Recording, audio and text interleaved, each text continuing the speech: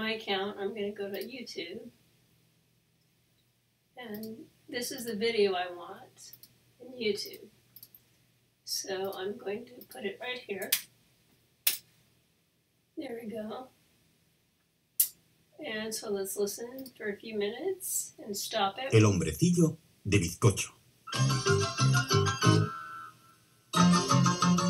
Érase una vez un viejecito y una viejecita que vivían en una granja. Un buen día, la viejecita... I'm going to go to quizzes and click on the question, and let's ask a comprehension question.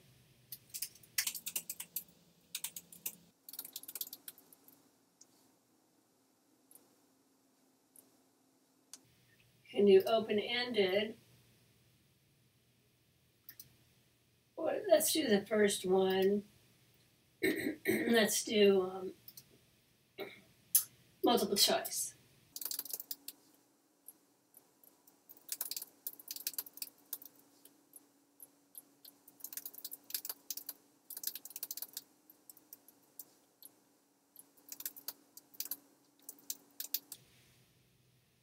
Okay, we're going to save that. And let's keep going. Continue.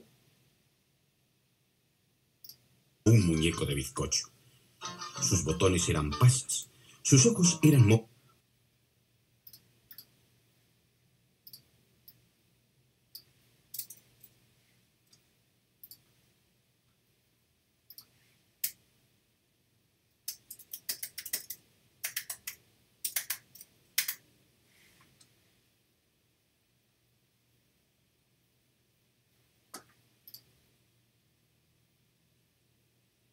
I'll change that to viejecitos, so if they didn't understand it the first time, then they get it. Érase una vez un viejecito y una viejecita que vivían en una granja. Un buen día, la viejecita cocinó un muñeco de bizcocho. Sus botones eran pasas, sus ojos eran moras y su boca una monda de naranja. Sus ojos eran... ¿qué? Sus botones eran... y su boca era una... Sus botones eran pasas, sus ojos eran moras y su boca era una monda de naranja. El hombrecillo de bizcocho. So it says you must record audio over the whole video, which I'm not going to do. But if you want to do the voiceover, you can do it that way. El hombrecillo de bizcocho. Érase una vez un viejecito y una viejecita que vivían en... Viejecito, viejecita, ¿entienden? Viejecito, viejecita. Personas viejas. It's kind of like input, output, input, output. They listen to a little bit of it and then they interact with it. And so you make sure they understand. So I'm going to keep going here. I'm going to quizzes. So I already did this one.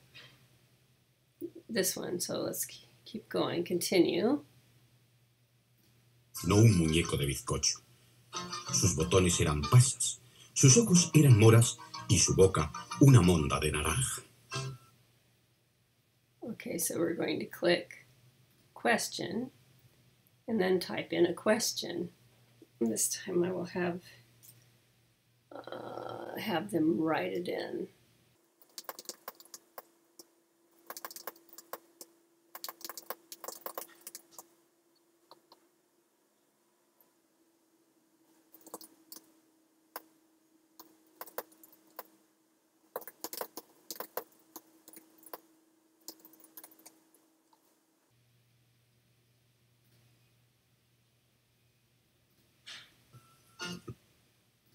En una bandeja y lo metió en el horno.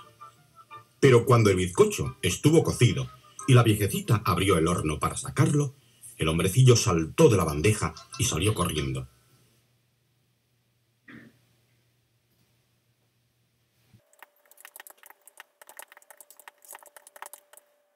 so I'm going to do this one.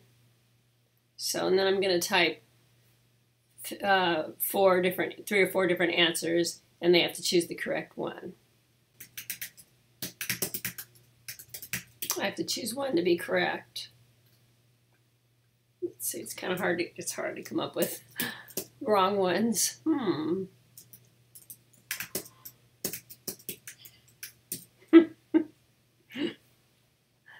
then save.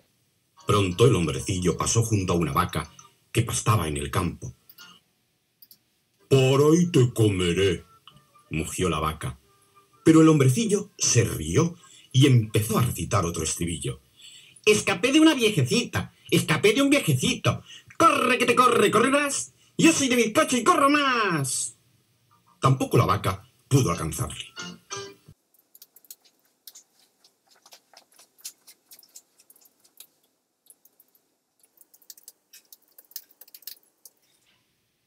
So here you see, you can upload a link, you can upload a photo. I'm going to upload some photos.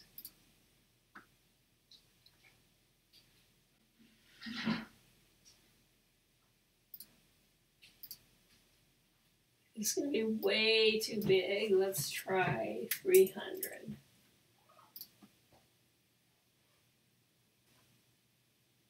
Okay, that's pretty good. And it's going to be not correct. So B. So you have to make sure that your photo does not exceed their size image. So I had to make it smaller.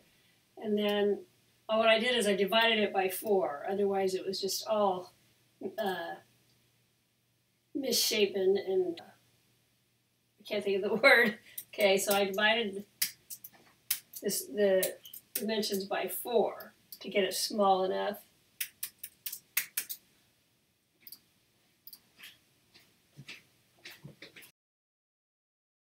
And there you see it worked. Okay.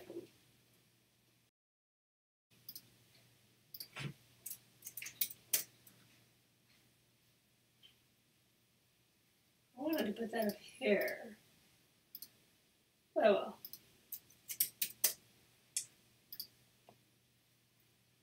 Upload your image.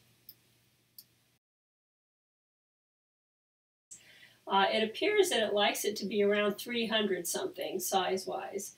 So I had to divide this by 14 times. You can see that obviously alcanzar, this is the one that they should pick. And this is how it looks. Tampoco pudo alcanzar o alcanzar quiere decir, escoge la imagen que me representa el verbo. So see, this is obvious. Oh.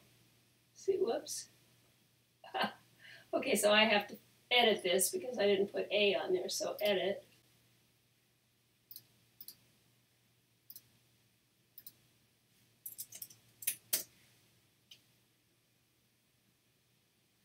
Save.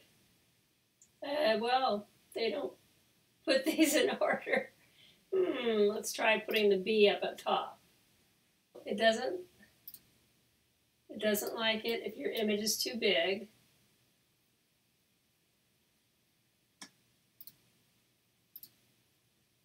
It likes it to be in the 300 range. There we go. It's still got B on the top, on the bottom. But this is moved all the way over to the right if you want to type anything. And then you can type something. So there we go. We're going to save it. And this is what it looks like now. A, B, C. And then the correct answer, of course, is C. Así que el hombrecillo siguió corriendo por los campos y pronto